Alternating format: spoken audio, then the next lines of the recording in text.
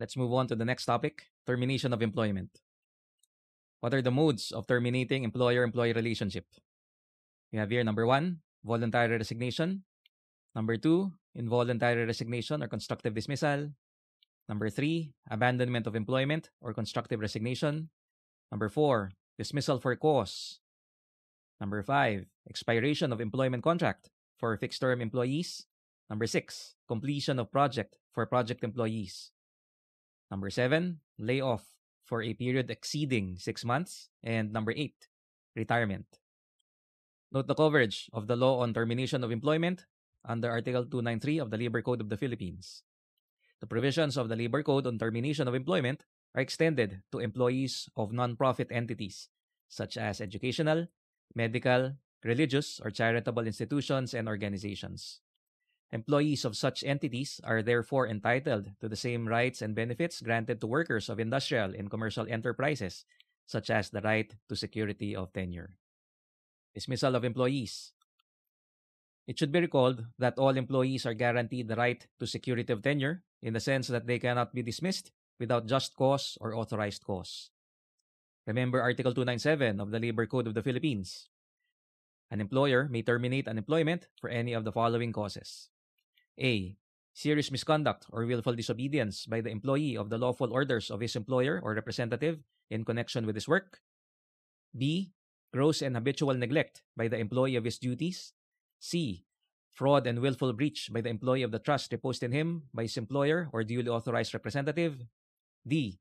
Commission of a crime or offense by the employee against the person of his employer or any immediate member of his family or his duly authorized representative. And E. Other causes analogous to the foregoing. Misconduct. What is the meaning of misconduct? It is improper or wrong conduct. It is the transgression of some established and definite rule of action, a forbidden act, a dereliction of duty, willful in character, and implies a wrongful intent and not a mere error of judgment.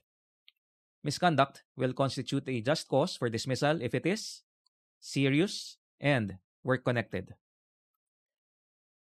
What are examples in jurisprudence of misconduct that is both serious and work-connected? Number 1, fighting inside company premises. This is because it adversely affects the employer's interests, considering that it distracts employees, disrupts operations, and creates a hostile work atmosphere. When the dismissed employee did not instigate the fight and was in fact the victim who was constrained to defend himself, his dismissal is not warranted. When the fighting was prearranged by the employer to give semblance of lawful cause for dismissal, then the victims do not deserve to be dismissed. Number 2, engaging in sexual intercourse inside company premises. Number 3, making false accusations against the employer. Number 4, series of irregularities, when taken in their totality, may constitute serious misconduct. Misconduct that is serious but not work-connected will not warrant the penalty of dismissal. Misconduct that is work-connected but not serious will merely warrant a penalty lesser than dismissal. Disobedience to orders or instructions.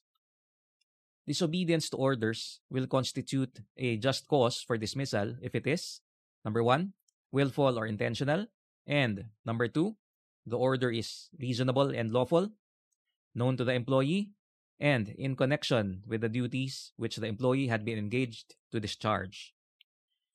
Disobedience is willful if it is done intentionally, knowingly, and purposely, without justifiable excuse, as distinguished from an act done carelessly, thoughtlessly, heedlessly, or inadvertently. What are examples in jurisprudence of willful disobedience? Number 1, refusal to obey a transfer order. Number 2, refusal to obey instruction to buy food supplies from a new supplier. Number 3, refusal to obey a directive to render overtime work to meet a job order deadline. Remember that the order must be reasonable. The reasonableness of an order or instruction depends upon the circumstances availing in each case. What is an example of a reasonable order? A directive prohibiting employees from using company vehicles for private purposes without authority from management. What are examples of unreasonable orders? Number 1, a directive transferring an employee to a non-existent position.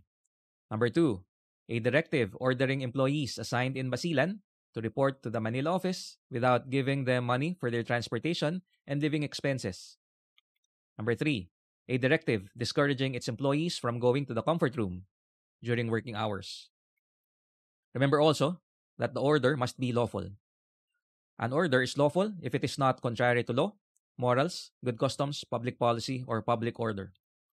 What is an example of a lawful order? A directive ordering a manager to dismiss strikers who committed illegal acts during the strike. What are examples of an unlawful order? A directive ordering a supervisor to dismiss employees who organized a union. A directive obliging employees to purchase goods from the store owned by the employer is an unlawful order because it is contrary to Article 112 of the Labor Code of the Philippines.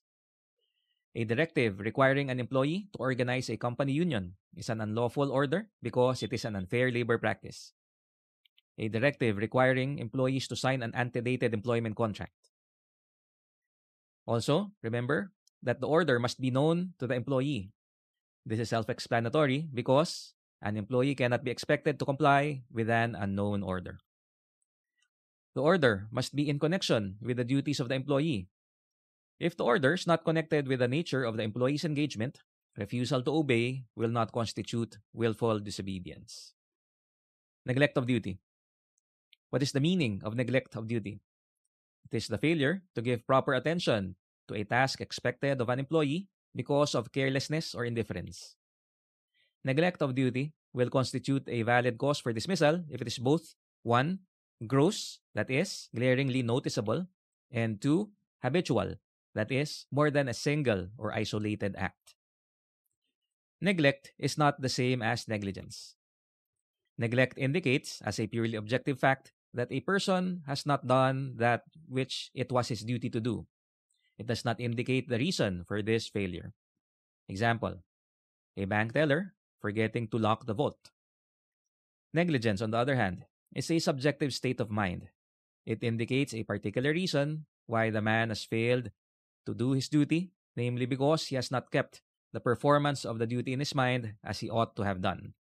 Example, the bank teller failing to lock the vault as she was in a hurry to leave the bank because she had a date. A man can neglect his duty either intentionally or negligently. Damage is not an essential element. An employee can be dismissed for gross and habitual neglect of duty even if the employer did not sustain any damage. It is enough that the neglect tends to damage or prejudice the employer. The employer should not be expected to wait until he suffers damage or injury before taking action against the employee. What are examples of gross and habitual neglect of duty? Number 1, habitual tardiness. And number 2, habitual absenteeism. Fraud. Fraud is the knowing misrepresentation of the truth or concealment of a material fact to induce another to act to his or her detriment. Fraud will constitute a just cause for dismissal if it is 1, work-connected, and 2, committed against the employer, that is, not against third persons. What are examples and jurisprudence of work-connected fraud? Number 1, illegal pooling of baggage by an airline employee. Number 2, underweighing of cargo by an airline employee. Remember that the fraud must be committed against the employer. Fraud committed against third persons may still be a valid cause for dismissal if it will put the employer under the risk of being embroiled in unnecessary lawsuits from such third persons. Breach of trust. Breach of trust will constitute a valid cause for dismissal if, number 1, the employee holds a position of trust, and number 2, the breach of trust is willful and work-connected. Note those employees who occupy positions of trust. 1, managerial employees, and 2, those who, in the normal and routine exercise of their functions, regularly handle significant amounts of money or property. Breach of trust is willful if it is done intentionally, knowingly, and purposely, without justifiable excuse, as distinguished from an act done carelessly, thoughtlessly, heedlessly, or inadvertently. What are examples in jurisprudence of willful breach of trust? 1. When an employee displays arrogance, hostility, stubborn, and uncompromising stance towards the company. 2. Misappropriation of company funds. 3. Corrupt practices. And 4. Conflict of interest. Note the doctrine of loss of trust and confidence. The effect of breach of trust is loss of confidence.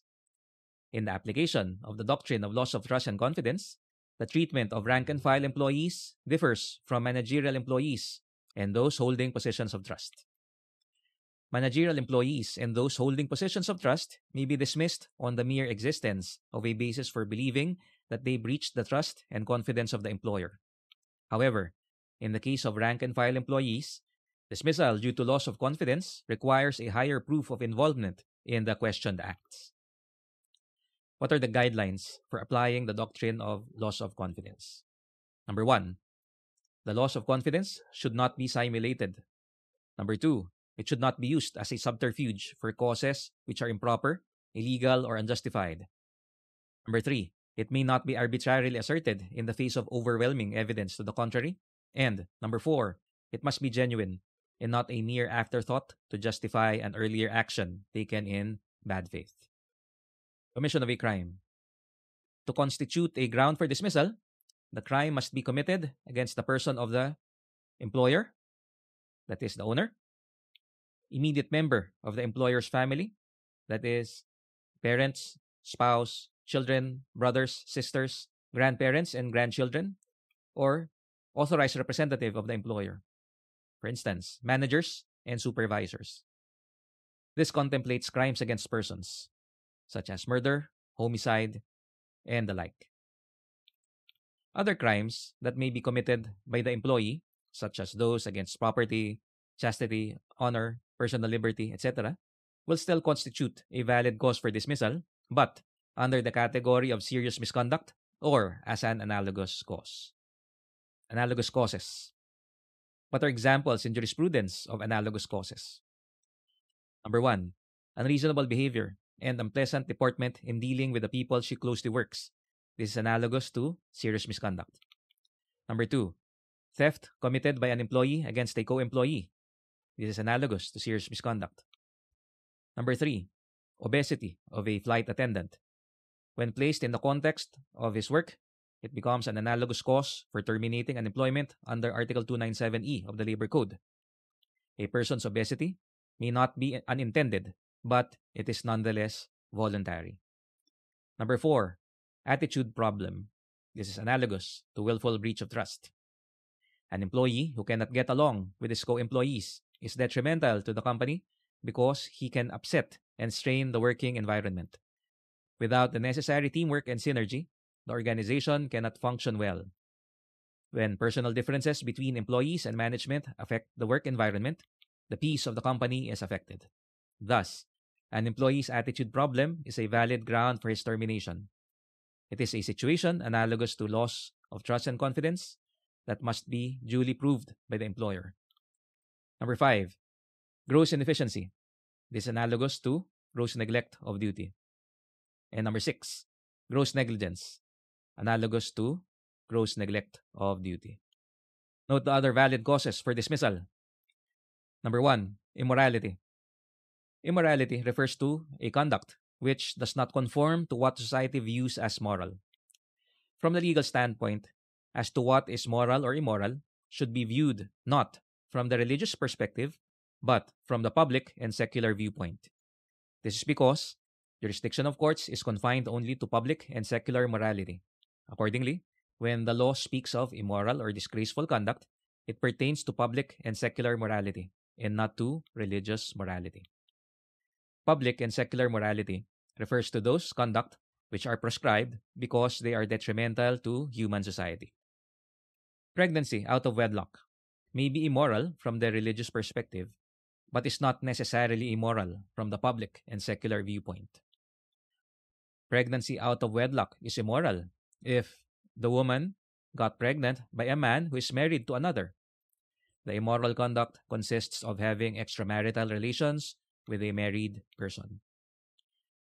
Pregnancy out of wedlock is not immoral if the woman who is not married got pregnant by an unmarried man. Number 2, drug abuse. An employee found positive for use of dangerous drugs may be penalized with dismissal. Number 3, violation of company rules and regulations. Whether dismissal is an appropriate penalty for violation of company rules and regulations will depend upon the surrounding facts and circumstances of each case. Factors such as gravity of the offense, position occupied by the employee, habitualness, etc. will have to be considered. Violation of safety rules. The Supreme Court upheld the validity of dismissal of an employee for smoking inside the painting booth, which contained inflammable dust and materials, in violation of the prohibition imposed by company rules. Violation by an airline pilot of the liquor ban. The Supreme Court upheld the validity of the dismissal of a pilot who drank intoxicating liquor in violation of the rule prohibiting pilots from drinking intoxicating liquor 12 hours before flight. Violation of the rule against sleeping while on duty. The Supreme Court upheld the validity of the dismissal of an employee who was caught twice sleeping in violation of the rule against sleeping while on duty. Number 4, failure to comply with a government regulation. Employees who fail to meet standards required by law may be validly dismissed. Number 5, breach of union security agreement. If there is a union security agreement, covered employees must join the union and or maintain their union membership in good standing as a condition for continued employment. If an employee refuses to become a union member, or if he fails to maintain his membership in good standing, the contracting union can demand from the employer the dismissal of such employee, and the employer is bound to dismiss the employee in accordance with what has been stipulated. Number 6, staging an illegal strike. Union officers who knowingly participate in an illegal strike may be dismissed or be declared to have lost their employment status. Number 7, commission of illegal acts during a strike. Union officers or workers who knowingly participate in the commission of illegal acts during a strike may be dismissed or be declared to have lost their employment status. Number 8, defiance of return to work order. When the Secretary of Labor and Employment assumes jurisdiction over a labor dispute, a strike is automatically enjoined. Strikers, whether union officers or plain members, who do not return to work may be dismissed or declared to have lost their employment status. Number 9, sexual harassment. Sexual harassment is the act of demanding or requesting sexual favor by a person having authority or moral ascendancy over another, regardless of whether the demand or request is accepted or not. Under the Anti-Sexual Harassment Act, sexual harassment may be committed only when there is a superior-subordinate relationship. Sexual harassment is not about a man taking advantage of a woman because of sexual desire. It is about power being exercised by a superior officer over his subordinates. The power emanates from the fact that the superior can remove the subordinate from his workplace if the latter would refuse his amorous advances. The gravamen of the offense of sexual harassment is not the violation of sexuality, but the abuse of power by the superior. If there is no superior-subordinate relationship, the employee will still be liable for violation of the Safe Spaces Act, which prohibits gender-based sexual harassment in the workplace. Under the Anti-Sexual Harassment Act, sexual harassment may be committed, number 1, in a work-related or employment environment, or number 2, in an education or training environment. Who can be victims of sexual harassment? Number 1, in a work-related or employment environment, the victim can be an employee or an applicant for employment. In an education or training environment, the victim can be a person who is under the care, custody, or supervision of the offender, or whose education or training is entrusted to the offender. How is sexual harassment committed in a work-related environment? Number 1, when sexual favor is made as a condition for hiring, reemployment, continued employment, or granting favorable terms, conditions, or privileges. Number 2, when sexual advances impair the employee's rights or privileges, or result in an intimidating, hostile, or offensive environment for the employee. Number 3, when refusal to grant the sexual favor results in discrimination, deprivation or diminution of employment opportunities, or otherwise adversely affect said employee. How is sexual harassment committed in an education or training environment? Number 1, when sexual favor is made as a condition for giving of a passing grade, granting of honors and scholarships, payment of benefits, privileges, or considerations. Number 2, when sexual advances result in intimidating, hostile, or offensive environment for the trainee or apprentice. Remember that the request for sexual favor need not be articulated in a categorical manner. It may be discerned with equal certitude from the acts of the superior. It is not even essential that the demand, request, or requirement be made as a condition for continued employment or for promotion. It is enough that the acts resulted in creating an intimidating, hostile, or offensive environment for the employee. Gender-based sexual harassment in the workplace is prohibited. Under the Safe Spaces Act, gender-based sexual harassment in the workplace includes, number 1, unwelcome sexual advances or request for sexual favors. Number 2, unwelcome, unreasonable, and offensive conduct of sexual nature. Number 3, unwelcome and pervasive conduct that creates an intimidating, hostile, or humiliating environment for the recipient. These acts may be done verbally, physically, or through technology, such as text messaging, electronic mail, or any other forms of information and communication systems. Remember that employers are obliged to create a committee on decorum to investigate and address complaints of gender-based sexual harassment. The committee shall be composed of representatives from management, supervisory employees, rank-and-file employees, and the union, if any. At least one half of its members should be women, and the committee should be headed by a woman. Remember the procedure for terminating the services of an employee for a just cause. Due process must be observed because what is at stake is the employee's means of livelihood. The right of a person to employment is deemed property within the meaning of constitutional guarantees. Hence, an employee cannot be deprived of this employment without due process of law. Standards of due process. Number 1, issuance of notice to explain. Number 2, conduct of administrative hearing if necessary. And number 3, issuance of a notice of decision. Notice to explain. The notice to explain should be in writing. A verbal instruction to explain is not considered as substantial compliance. In a case, a conference or consultation meeting was not considered as substantial compliance with the notice requirement. In another case, an audit was not considered as substantial compliance with the notice requirement. The notice to explain must be specific. It should specify in detail the acts or omissions committed to enable the employee to intelligently prepare his explanation and defenses. A notice to explain couched in 2 general terms without any narration whatsoever as to how the infraction was committed does not satisfy the due process requirement. The notice must give the employee reasonable period to explain. In the case of King of Kings Transport versus Mamak, the Supreme Court held that a minimum of 5 days from notice is the reasonable period, enough to give the employee an opportunity to study the accusation against him, consult a union official or lawyer, gather data and evidence, and decide on the defenses they will raise against the charge. Preventive suspension. If the continued presence of the employee poses a serious and imminent threat to the life and property of the employer or of his co-employees, the employer may place the employee under preventive suspension. Preventive suspension is improper if the continued presence of the employee does not pose a serious and imminent threat to the life and property of the employer or of his co-employees. For example, if the employee was preventively suspended because he failed to attend a meeting called by his supervisor, the preventive suspension is unjustified because failure to attend the meeting does not prejudice the employer. Neither does the employee's presence in the company premises pose a serious threat to his employer and co-workers. Preventive suspension is not a penalty, but a mere preliminary step in an administrative investigation. It is a preventive measure for the protection of the life or property of the employer or co-employees pending investigation of the charges against the employee.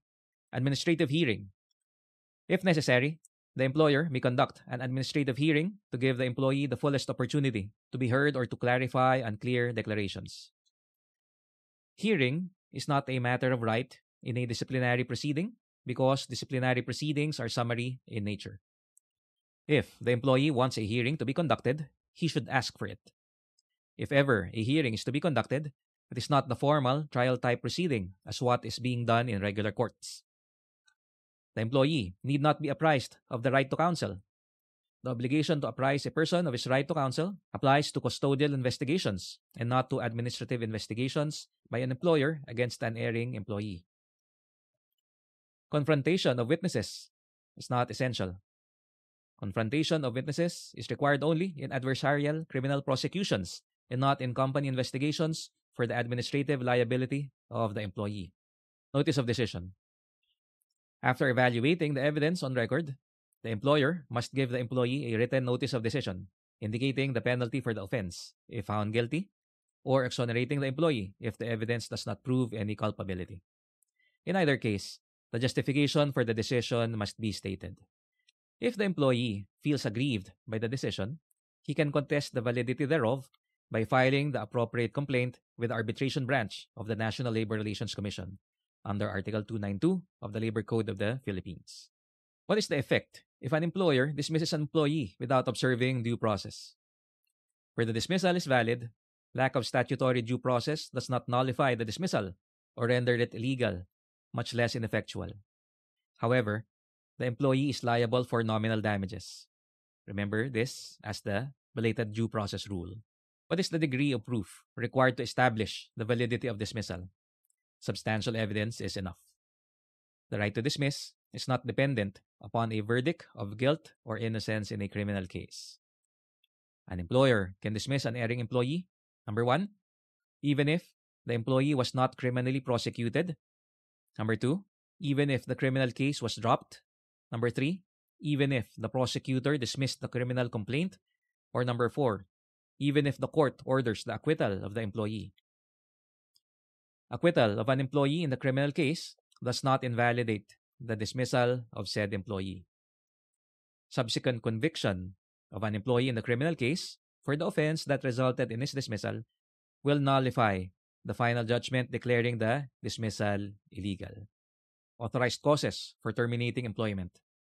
Refer to Article 298 of the Labor Code of the Philippines. Number 1, installation of labor-saving devices. Number 2, redundancy. Number 3, retrenchment to prevent losses. And number 4, closing or cessation of the operation of the establishment. Here, the employee is not at fault, but the law nevertheless authorizes the termination of employment in recognition of certain business realities, particularly the prerogative of every business concern to institute appropriate measures to ensure increased productivity, economic viability, and competitiveness. Installation of labor-saving devices. Employers have the right to follow economic policies to ensure profit, and for this purpose, to mechanize even if in the process it results in the dismissal of employees. Redundancy. Redundancy is a mode of reducing personnel when the required services are more than what is demanded by the actual requirements of the enterprise.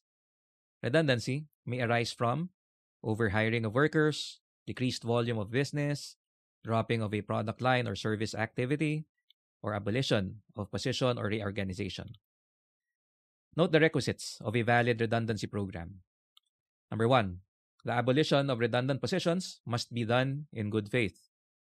And number 2, fair and reasonable criteria must be used in ascertaining what positions are to be declared redundant. The abolition of redundant positions must be done in good faith. The employer's good faith in implementing a redundancy program is not necessarily destroyed by the engagement of an independent contractor to replace the services of the employees terminated from service. Redundancy can exist even if there is no other person holding the same position as that held by the employee declared to be redundant. The last in, first out principle is not applicable to redundancy. This is because, in redundancy, what is looked into is the position itself, the nature of the services performed, and the necessity of such position. Losses is not a condition for redundancy. This is because, in redundancy, What is looked into is not the financial condition of the company, but the position itself, the nature of the services performed by the employee, and the necessity of such position. Retrenchment. Retrenchment is a mode of reducing personnel to prevent or minimize business losses and thus protect and preserve the employer's viability. Retrenchment is usually adopted when there is actual or anticipated losses, lack of work, seasonal fluctuations, reduction in the volume of business, shortage of materials, recession, lack of orders, or industrial depression. Note the distinctions between retrenchment and redundancy. In redundancy, services of the employees are terminated because they are superfluous or unnecessary. In retrenchment, services of the employees are terminated to prevent or minimize business losses, even if they are not superfluous or unnecessary. Redundancy is usually the result of reorganization, overhiring of workers, decreased volume of business, dropping of a product line, or phasing out of a service activity. Retrenchment is usually the result of a business recession, industrial depression, seasonal fluctuations, lack of work, or considerable reduction in the volume of the employer's business. In redundancy, the last in, first out principle does not apply. In retrenchment, the last in, first out principle is usually applied. Separation pay for redundancy is at least 1 month pay or 1 month pay for every year of service, whichever is higher.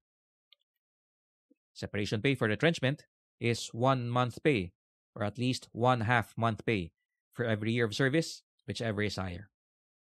Remember the requisites of a valid retrenchment program. Number 1, the retrenchment is necessary to prevent losses. Number 2, fair and reasonable criteria must be used in ascertaining who would be dismissed and who would be retained. Number 3, the retrenchment must be resorted to as a measure of last resort, and after less drastic means have been tried and found wanting or insufficient. Losses as a ground for retrenchment. The losses may be actual or expected. Article 298 of the Labor Code of the Philippines uses the phrase retrenchment to prevent losses. This means that an employer can adopt retrenchment measures even before the anticipated losses are sustained. Expected losses must be imminent and substantial as perceived by the employer. Actual losses should also be substantial. Losses may be proven by the income statement or audited financial statements. However, audited financial statement is not required if the retrenchment was undertaken to prevent future losses or if the employer is under rehabilitation or receivership. A comparative statement of revenue and expenses is not sufficient proof of losses. Fair and reasonable criteria in ascertaining those who would be dismissed. Fair and reasonable criteria include, number 1, efficiency. Number 2, seniority, or last in, first out. Number 3, physical fitness. Number 4, age. Number 5, financial hardship for certain workers. Or number 6, status of employment. That is, temporary, casual, regular, or managerial employees. The employer should first try less drastic means. Before embarking on retrenchment, the employer should first try other means short of termination of employment, such as, number 1, rotation of workers. Number 2, reduced time. Number 3, improving manufacturing inefficiencies. Number 4, trimming manufacturing costs. Number 5, reducing advertising costs. Or number 6, reducing of bonuses and salaries of management and rank-and-file employees. Closure of establishment.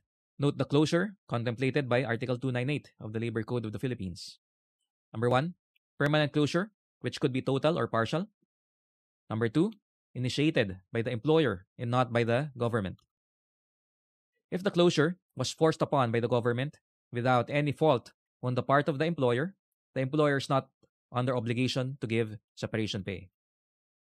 Note the distinction between closure of establishment and retrenchment. In closure, due to business losses, there is a complete cessation of a whole or part of the business operations. Whereas in retrenchment to prevent losses, the business continues to operate but with reduced manpower. Note the situations considered as closure of establishment. Number 1, sale of an airplane specifically assigned to a pilot is analogous to closure or cessation of a business enterprise. This is because the employment of the pilot depends on the continued operation of the plane. If there's no more plane, no pilot would be needed, and the job would be ipso facto non-existent. Or number 2, relocation of plant. Note the procedure for terminating an employment for unauthorized cause. Advance notice. The employer should serve a written notice at least 1 month in advance to the affected employees and the Department of Labor and Employment. The notice to the affected employees must be served personally to the employees concerned. This is mandatory. The mere posting of a notice in the employees' bulletin board is not substantial compliance with the statutory requirement. The notice to the Department of Labor and Employment must be filed with the regional offices and not with the field offices. The required notice is different from the establishment termination report, which the Department of Labor and Employment requires to be filled out. Note the purposes of the 1-month notice. Number 1, this is to enable the employee to survive while he is looking for another job. And number 2, to give the Department of Labor and Employment an opportunity to ascertain the veracity of the cause for termination. What is the effect of a failure to comply with the notice requirement? The employer will be held liable for nominal damages if the termination is valid. Note the relief for employees whose services were terminated for authorized causes. It's separation pay. What's the rate of separation pay? At least 1 month pay or 1 month pay for every year of service, whichever is higher, for installation of labor-saving devices or redundancy. At least 1 month pay or 1/2 month pay for every year of service, whichever is higher, for retrenchment to prevent losses or closure of establishment not due to serious business losses. There's no separation pay if the closure is due to an act of the government without fault on the part of the employer or due to serious business losses. The phrase "for every year of service" means actual service. It excludes the time when the establishment was closed or seasonal workers did not render any service because it was off-season. It includes the time when the employee did not render service because of authorized leaves of absences, regular holidays, or mandatory fulfillment of a military or civic duty. In computing the length of service, a fraction of at least 6 months is considered as 1 whole year. For instance, if the employee has rendered 5 years and 6 months, his length of service is 6 years. Reckoning of length of service of an employee who was validly dismissed but later rehired. It shall be reckoned from the date of rehiring and not from the date of initial hiring. Reckoning of length of service of an employee who was ordered absorbed into the regular workforce because of labor-only contracting. The length of service shall be reckoned not from the date of absorption, but from the first day of service. Separation pay is computed based on the latest salary, unless the same was reduced by the employer to defeat the intention of the Labor Code of the Philippines, in which case the separation pay shall be based on the salary rate before its deduction. Note the separation pay of piece rate workers. It shall be computed based on applicable minimum wage if there is no specially prescribed wage rates for piece rate workers. Note the separation pay of salesmen on commission basis. It shall be computed based on their average commissions earned during the past year of employment. Note the separation pay of seasonal employees.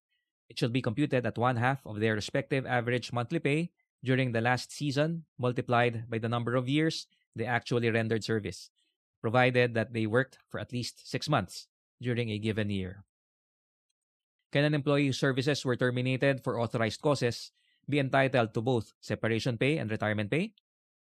Number 1, if there's no retirement plan or CBA providing for retirement benefit, the employee is not entitled to both separation pay and retirement pay. This is because separation pay and retirement pay are reliefs for 2 distinct types of terminating an employment. Separation pay is a relief given to employees whose services are terminated for any of the authorized causes, specifically installation of labor-saving devices, redundancy, retrenchment to prevent losses, or closure of establishment not due to serious losses and disease. Retirement pay, on the other hand, is a relief given to employees who retire or are retired after reaching a certain age or number of years of service. Therefore, as to what relief the employee would be entitled should be determined by the mode by which the employment was terminated. Thus, if the employment was terminated because of installation of labor-saving devices, redundancy, retrenchment to prevent losses, closure of establishment not due to serious losses, and disease, the relief should be separation pay only. If the employment was terminated because of retirement, the relief should be retirement pay only. It cannot be both, otherwise there would be double compensation, which is frowned upon by law. There can only be one mode of termination of employment with respect to one and the same employee. Either the employee retired or was terminated for an authorized cause. It cannot be both. Number 2, if there is a retirement plan or CBA providing for retirement benefit, the employee may be entitled to both separation pay and retirement pay if the retirement plan or CBA does not expressly prohibit recovery of both benefits. Termination by reason of disease. Note the conditions for terminating an employment due to illness. Number 1, the continued employment of the sick employee is prohibited by law or is prejudicial to his health or to the health of his co-employees. And number 2, there must be a certification from a competent public health authority that the disease is of such nature or at such a stage that it cannot be cured within a period of 6 months, even with proper medical treatment. A medical certificate is indispensable. Without the medical certificate from the competent public health authority attesting that the disease is of such a nature or at such stage that it cannot be cured within 6 months, even with proper medical treatment, the termination of employment is illegal. The burden is upon the employer to obtain the certificate from a competent public authority. If the disease is curable within 6 months, then the employee should be allowed to take a leave. Upon restoration of his normal health, he should be reinstated to his former position immediately. If the disease is not curable within 6 months, the services of the employee may be terminated, in which case he is entitled to separation pay equivalent to at least 1 month salary or to 1/2 month salary for every year of service, whichever is greater. The illness contemplated by Article 299 of the Labor Code of the Philippines is not confined to contagious diseases. Non-communicable diseases are also covered, such as stroke, heart attack, osteoarthritis, eye cataract, and mental illness. Note the diseases that cannot be a ground for termination of employment. Number 1, HIV infection. Actual, perceived, or suspected HIV infection is not a ground for dismissal from employment. Number 2, hepatitis B infection. Actual, perceived, or suspected hepatitis B infection is not a ground for dismissal from employment. Number 3, pregnancy-related illness. Pregnancy-related illness is not a ground for dismissal from employment because that would violate the Labor Code provision prohibiting the dismissal of a female employee on account of pregnancy. Resignation. Note the types of resignation. Number 1, voluntary resignation. Number 2, involuntary resignation. And number 3, constructive resignation. Voluntary resignation under Article 300. Voluntary resignation is a formal renouncement or relinquishment of a job by an employee who finds himself in a situation where he believes that personal reasons cannot be sacrificed in favor of the exigency of service, that he has no other choice but to dissociate himself from his employment. Note the elements of voluntary resignation. Number 1, it should be unconditional. Number 2, there should be intent to relinquish the job. And number 3, it should be accompanied by an act of relinquishment. There is no intent to relinquish when the employee, after recuperating from his illness, goes back to the company to signify his desire to resume his work and files a complaint for illegal dismissal after he was refused admission. Intent to relinquish the job can be inferred, number 1, from the actuations of the employee. For example, when the employee informs his employer of his desire to resign and discusses the terms of his separation, but during the pendency of the discussions, he renders services to a rival firm. Number 2, from the wordings of a letter. For example, if the employee sends a letter expressing his frustrations in his job and his differences with his immediate superior, couched in terms that are incendiary and sarcastic. This could be construed as intent to relinquish, even if the letter does not mention the words resign or resignation. This is because the letter is inconsistent with a desire for continued employment. Note the indications of voluntariness. Number 1, expressions of gratitude in the resignation letter is an indication of voluntariness. Expression of gratitude cannot possibly come from an employee who was forced to resign, as they belie allegations of coercion. Number 2, if the employee who was given the option to resign or be dismissed for cause chooses to resign, then the resignation is voluntary. There is nothing illegal with the practice of allowing an employee to resign instead of being dismissed for cause so as not to smear his employment record. A decision to give a graceful exit to an employee rather than to file an action for redress is perfectly within the discretion of an employer. It is not uncommon that an employee is permitted to resign to save face after the exposure of a malfeasance. Number 3, if the employee who misappropriated company funds resigns because of the employer's threat to file criminal action for estafa against him, the resignation is voluntary. The threat to file criminal action is not an unjust act, but rather a valid and legal act to enforce a claim. Hence, it cannot at all be considered as intimidation. If the claim is just or legal, the threat to enforce one's claim through competent authority does not vitiate consent. Number 4, if the employee is affected by the organization, chose to resign after being given the option to resign with higher separation benefits or be dismissed with normal separation benefits only, the resignation is voluntary. Number 5, if an employee resigns because he was having trouble with his job, coupled with the fact that he could not get along with his staff and immediate superior, the resignation is voluntary.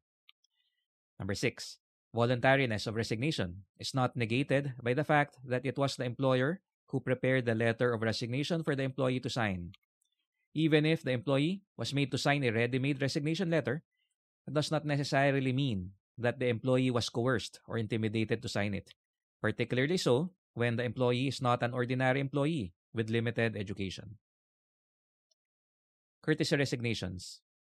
Requiring employees to submit courtesy resignations is tantamount to forced resignation, hence illegal, because it violates the right to security of tenure. Under Article 300A of the Labor Code of the Philippines, voluntary resignation requires 1 month notice. What is the purpose of the 1 month notice?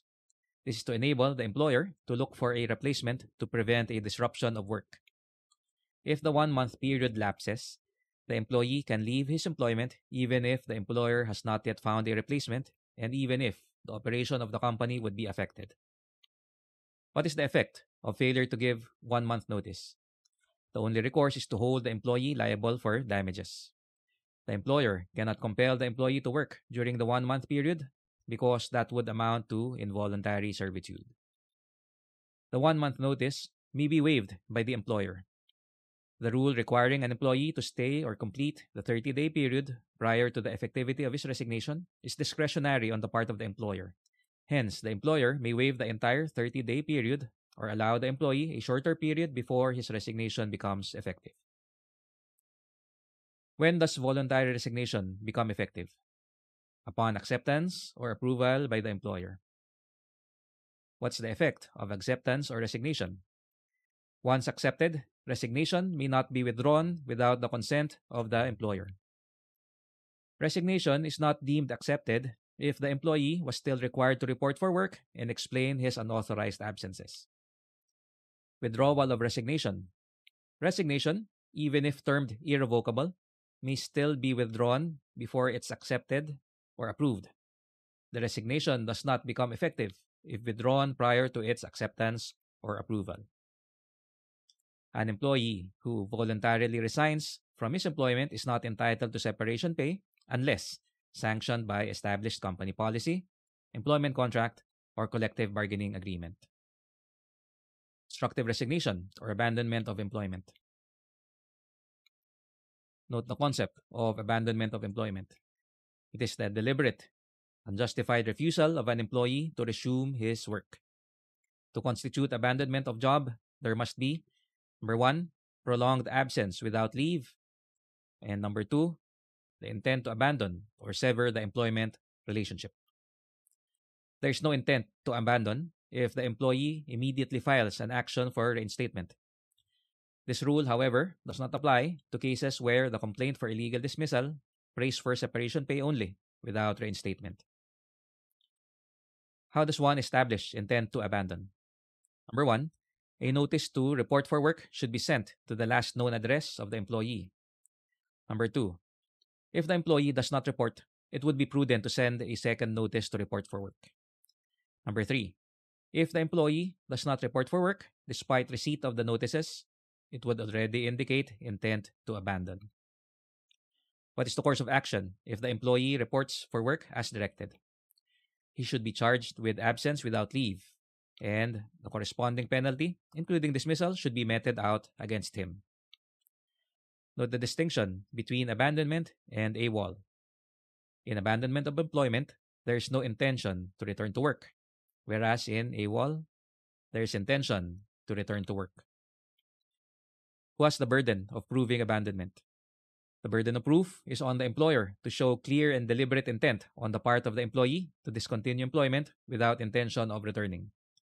If abandonment of employment is not proven, it will not exonerate the employee from being sanctioned for absence without leave or AWOL. Involuntary resignation or constructive dismissal under Article 300B. What is the meaning of constructive dismissal? Constructive dismissal is involuntary resignation brought about by the harsh, hostile, and unfavorable conditions set by the employer. It is an act amounting to dismissal, but made to appear as if it were not, because the employer does things that are intended to force the employee to give up his employment. The test of constructive dismissal is whether a reasonable person in the employee's position would have felt to give up his position because the employer or his representative subjected the employee to serious insult or inhuman and unbearable treatment, or that the employer or his representative has committed a crime against the person of the employee or immediate family members. Unbearable treatment must be more than occasional discomforts brought about by misunderstandings. The unreasonably harsh conditions that compel an employee to quit must be way beyond the occasional discomforts brought about by the misunderstandings between the employer and the employee. As in every human relationship, there are bound to be disagreements.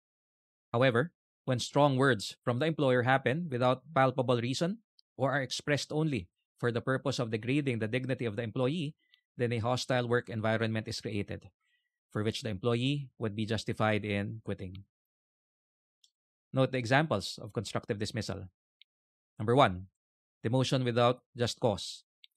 There's constructive dismissal when an employee quits his job because he was demoted without just cause. Number two, unwarranted discrimination. There's constructive dismissal if the employee quits his job because his immediate superior discriminated against him without reason. Number three, quitting employment out of fear for his life. An employee who quits his employment out of fear for his life is deemed to have been constructively dismissed. The resignation of the employee is not voluntary because it is impelled by a legitimate desire for self-preservation.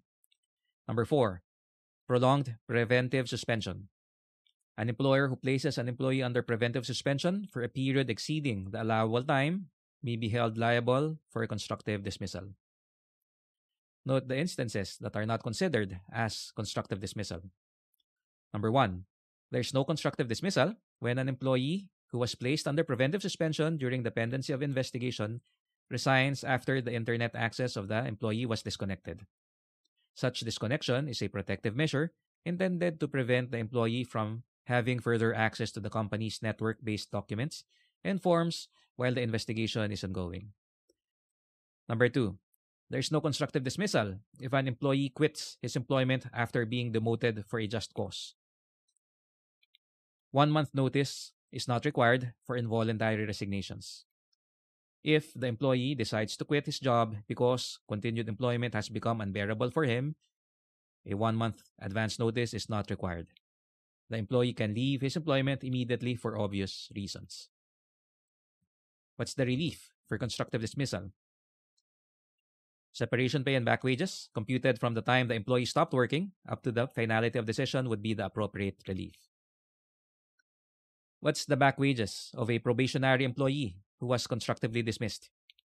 If the employee was constructively dismissed is a probationary employee, his back wages shall be reckoned from the time of constructive dismissal until the expiration of the probationary employment contract. This is because the lapse of the probationary employment period effectively severed the employer-employee relationship between the parties. Note the difference between voluntary resignation and constructive dismissal.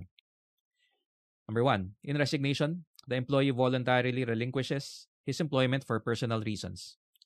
In constructive dismissal, the employee involuntarily quits his employment because of harsh, hostile, and unbearable working conditions set by the employer. Number 2, in resignation, it requires the employee to give 1-month notice. In constructive dismissal, this does not require prior notice. Number 3, in resignation, this does not entitle the employee to separation pay. In constructive dismissal, the same entitles the employee to separation pay plus back wages. Temporary layoff. Article 301 of the Labor Code of the Philippines.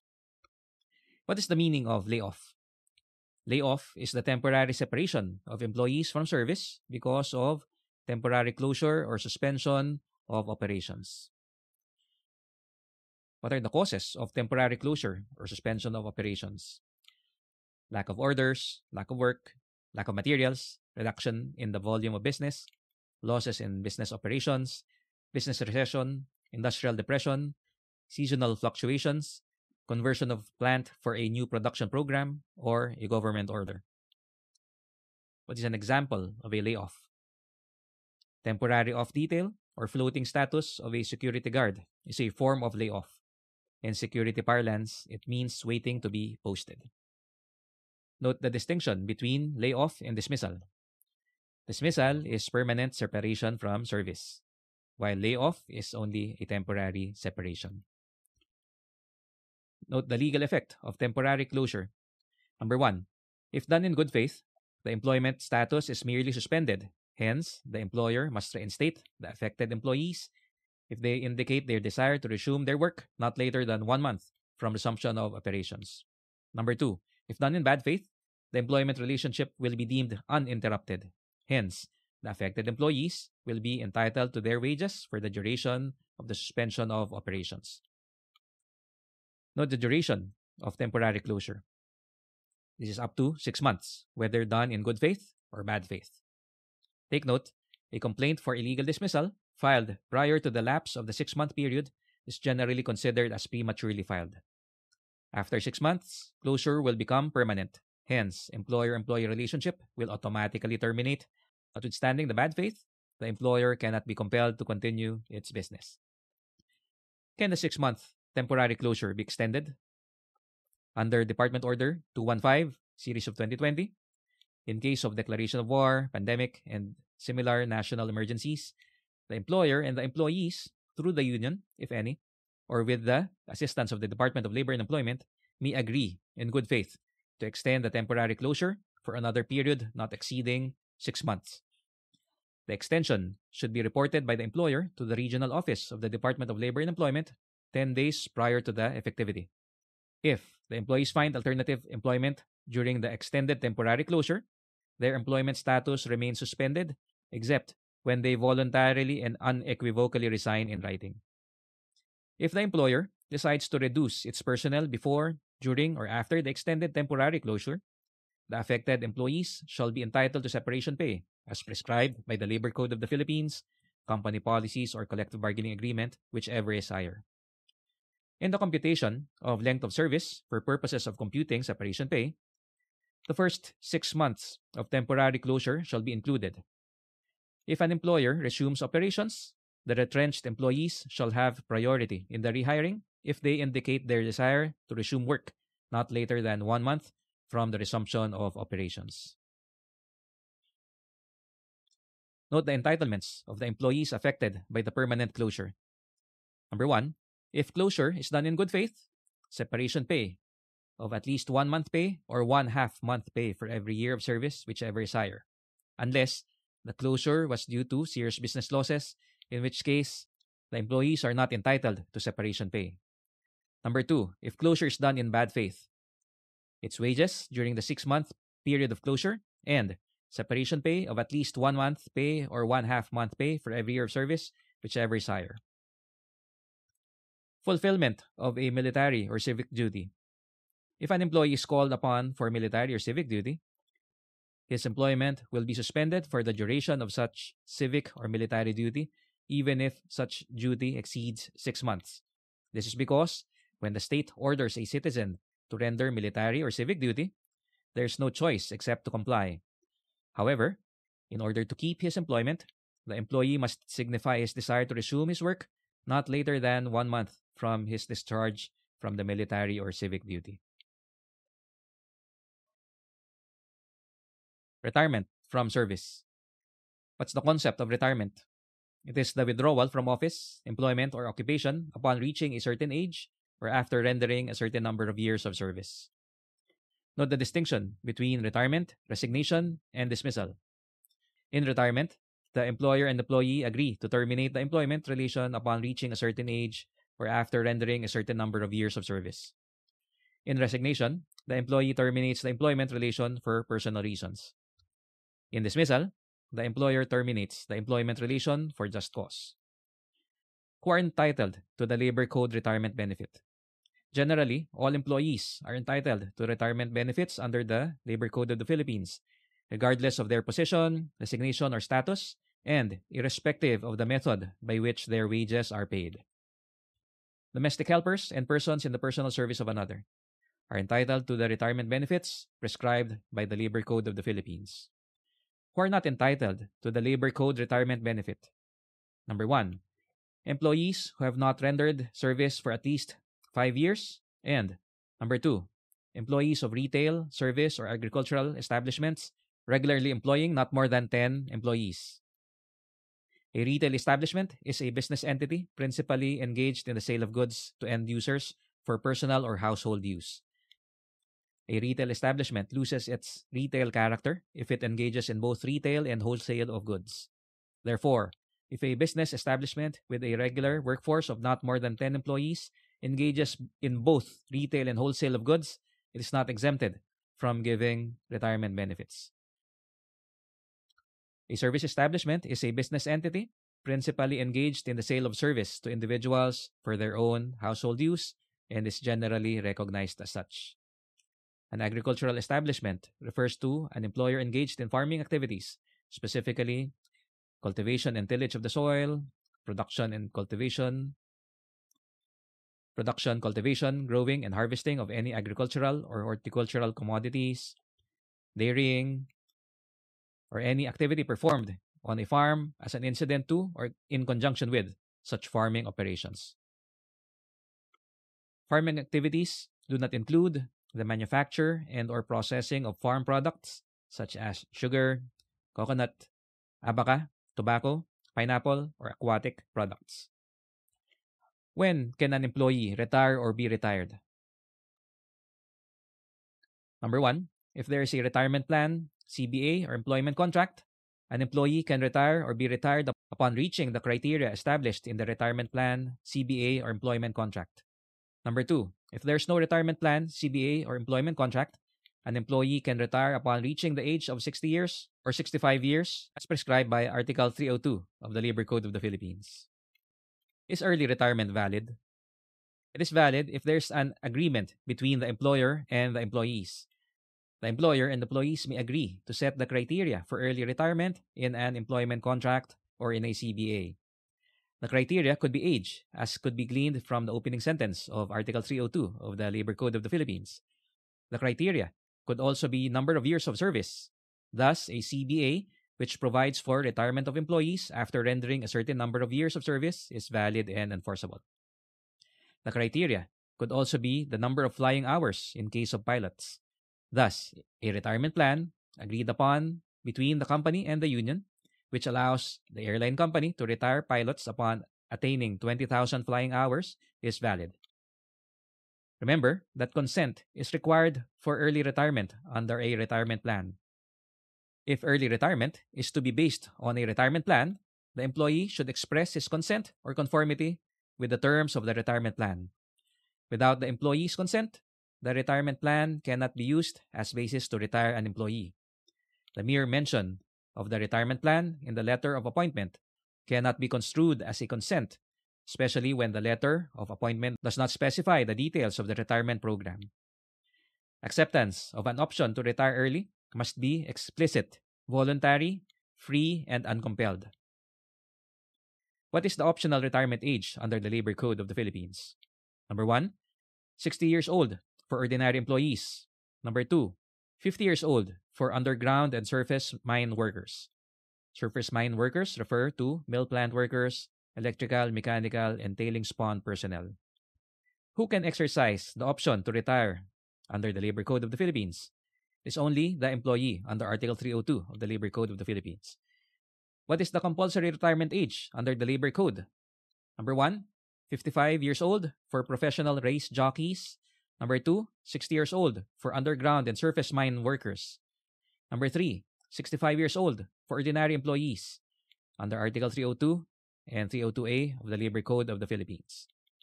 How much is the amount of retirement pay? Number 1, if there is a retirement plan, CBA, or employment contract, the amount of retirement pay will primarily be determined by the provisions of the retirement plan, CBA, or employment contract, if any. But it should not fall below the floor limits set by the Labor Code of the Philippines. If the amount is less than what the Labor Code provides, then the employer shall pay the difference. If the retirement fund is contributory, the employer's total contribution should not be less than the retirement pay prescribed by the Labor Code. If the employer's contribution is less than the amount prescribed by the Labor Code, then the employer shall pay the difference. If there is no retirement plan, CBA, or employment contract, the retirement pay shall be that prescribed by the Labor Code of the Philippines. The retirement pay under the Labor Code of the Philippines is generally a total of 22.5 days for every year of service, because by law, it is composed of the following: 15 days salary based on the latest rate, cash equivalent of 5 days service incentive leave, and 1/12 of the 13th-month pay due the employee. Whether the retirement was optional or compulsory, the employee is entitled to 1/2 month's salary for every year of service, the 1/2 month being computed at 22.5 days. The law does not make a distinction as to the retirement benefits granted in either case. Computation of 1/2 month's salary of employees who do not have fixed wages. Number 1, for employees paid purely on commission, their 1/2 month salary shall be based on their respective average commissions earned during the past year of employment. Note, service incentive leave, 13th-month pay should not be added to the 1/2 month salary because employees paid purely on commission basis are not entitled to service incentive leave and 13th-month pay.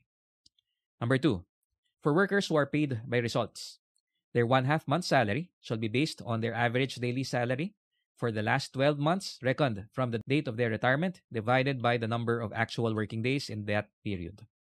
Take note, service incentive leave should not be added to the 1/2 month salary because workers paid by results are not entitled to service incentive leave. Number 3, for seasonal workers, their 1/2 month salary shall be based on their respective average monthly pay during the last season multiplied by the number of years of actual service if they worked for at least 6 months during a given year. Considering that retirement pay is gauged by the term for every year of service, stress should be on actual service. The period when the establishment was closed should not be included. For seasonal workers, off-season period should not be included.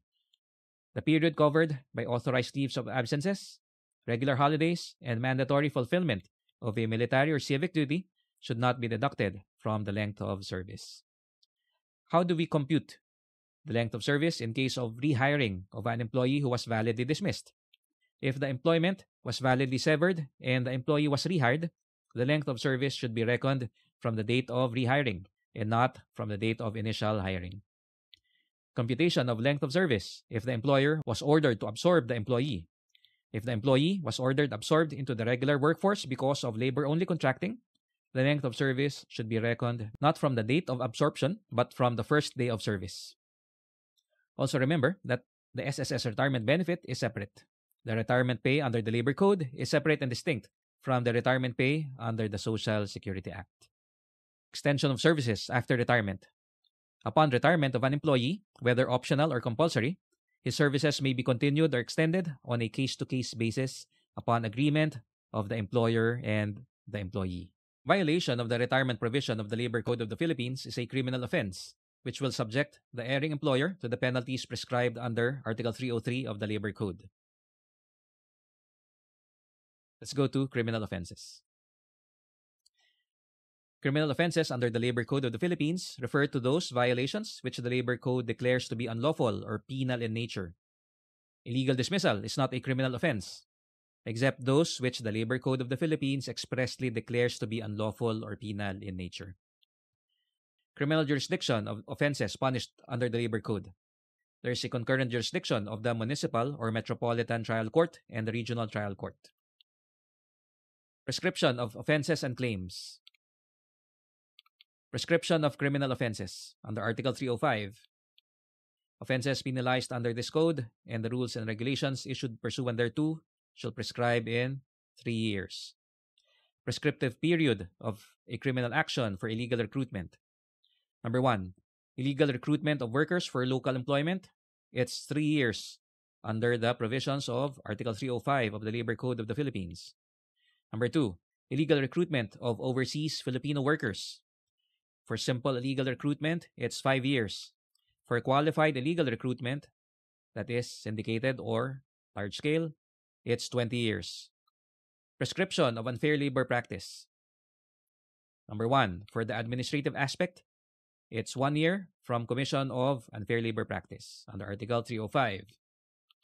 Number 2, for the criminal aspect, it's 1 year from the finality of the judgment in the administrative case under Article 258. Prescriptive period for illegal dismissal.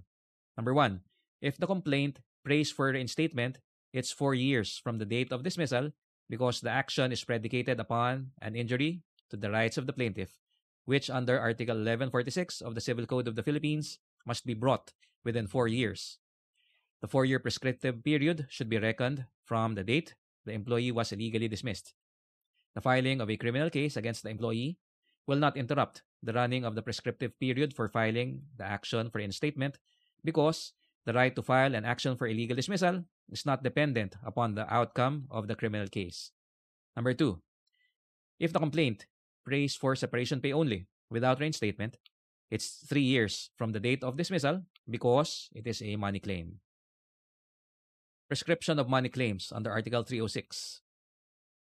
All money claims arising from employer-employee relations accruing during the effectivity of this code shall be filed within 3 years from the time the cause of action accrued. Otherwise, they shall forever be barred. Note the scope of money claims.